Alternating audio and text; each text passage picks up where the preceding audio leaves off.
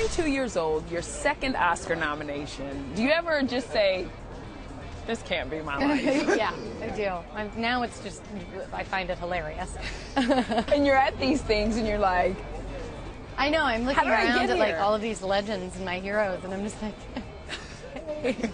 Now, I heard you on Piers Morgan the other night tell him that you were vulnerable. And when I heard that, I said, no way, because you come off as such a confident, tough that's girl. just my voice. I have a very deep voice. It makes me sound very confident and tough.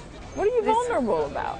Well, everything. I mean, there's no way to really feel like fully confident when you're photographed almost every day. And I mean, you can't read what anybody says, oh my God.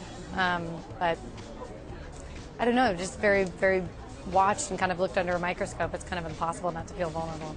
I remember interviewing you right when The Hunger Games was coming out, and we kind of talked about paparazzi were starting to figure you out and find you. Have you made peace with that? Because I know it's a full-on issue. No, it's horrible. And the worst part is they take away just your peace of mind. Like, even when I'm in my house, you still have like that feeling of like being watched. It's just kind of a horrible thing. I don't think I'll ever come to terms with that. When you're not looking like you are today with the gorgeous makeup and the great dress, what do you do when it's just like Jennifer Lawrence's day off? I never wear makeup. I'm not good at putting on makeup, so I never wear makeup, but I look terrible, and I normally stay in my pajamas forever, especially now because I'm not leaving the house. So my friends come over, they're like, you've been wearing the same thing for like 3 days. I'm like, ugh.